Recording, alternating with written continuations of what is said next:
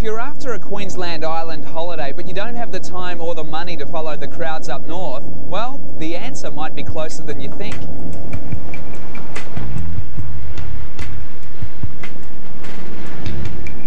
Moreton Island is just a 2-hour barge ride from Brisbane.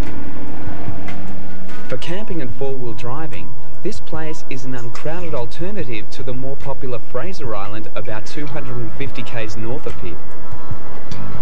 Ian Stewart from Oz Adventure Safaris has been coming to this locals hideaway for over 25 years and escorting tour groups here for around 3. This would have to be Brisbane's best kept secret. There's no doubt about it. Yeah. And I'm a bit reluctant to tell too many people about it, so... Well, you've blown that one here, haven't you?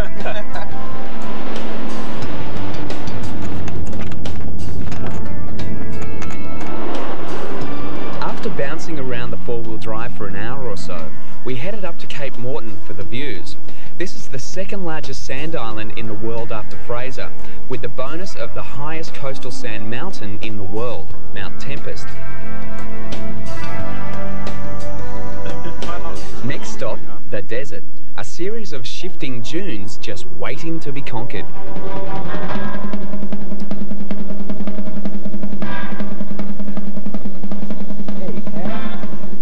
Now, I've been snowboarding before, but I've never tried sandboarding, so if I'm a complete kook, you're not allowed to laugh at me, alright? Like that.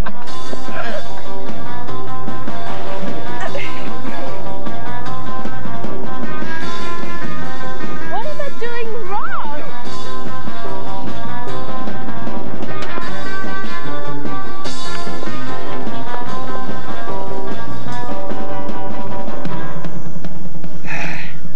Now, I've just worked out the difference between snowboarding and sandboarding. When you fall over, it hurts a lot more. You just sort of stop in the sand. And after feeling like a cinnamon donut that had been thrown down a mountain at over 60 k's an hour, this was as soothing as any massage. Okay.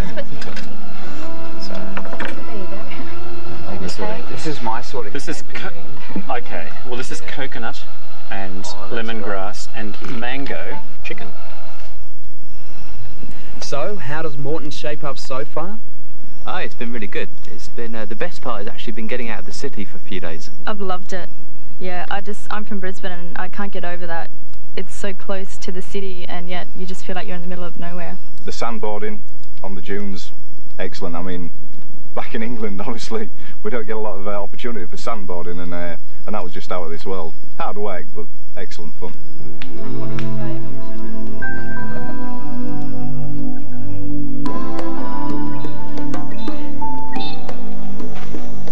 Well, that's the comfiest night's sleep I've had in that tent for a while.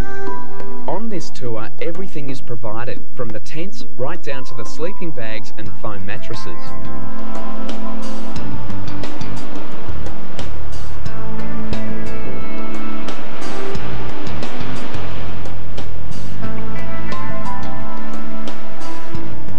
Now these wetsuits aren't so much for the cold because it's actually really warm in the water, but you can cut yourself on the wrecks, so they're more protection than anything else.